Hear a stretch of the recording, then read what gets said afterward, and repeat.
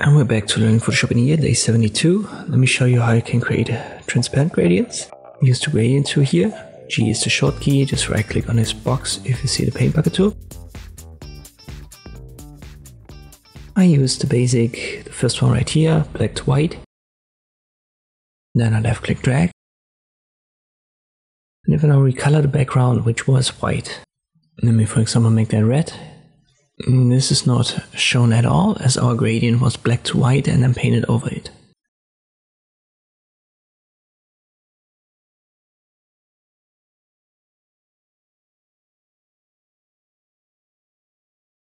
Let me delete this. We use the gradient tool again. Black to white is selected. I left click drag. You can see how that paints over it, but it's still active and I can use the second option right here. It is now black to transparent. Transparency is indicated by this checkerboard design. And now we can see the red below. You can also pick that right here in the presets via the properties menu. Don't get confused if this slider doesn't work, because this slider is for the color transition and we don't really have a color anymore. So what we're looking for is the transparency transition, and this cannot be found there. And we scroll down, right here we have our colors. The right stop is actually black too, even though we can't see it because it's transparent. You want to go to the opacity controls, and here on the left is the black color. 100% opacity. On the right it says 0, and here's the slider that you can now use for the opacity transition. Usually you want to set that to 50, which is in center.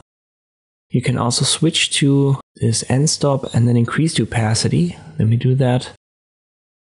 And now it gets darker and darker and darker, as both of these stops had a black color.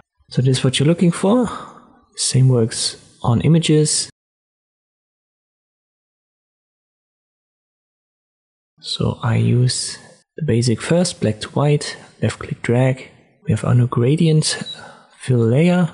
It's on top of the image. I select the second option. And now it goes from black to transparency. We can also give that our colors. Let me make that red, and the other stop I'll make black. I go to the opacity controls. I leave the left one at 100, and the second one I go down with this slider for the opacity. And now we have red to transparent. So the important part here is our opacity control under the property menu.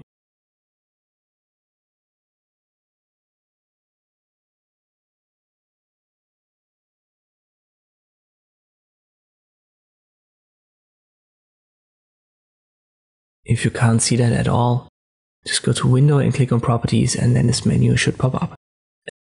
And this I can create a transparent gradient in Photoshop. I hope this video was helpful. Thank you for watching, and I'll see you next time.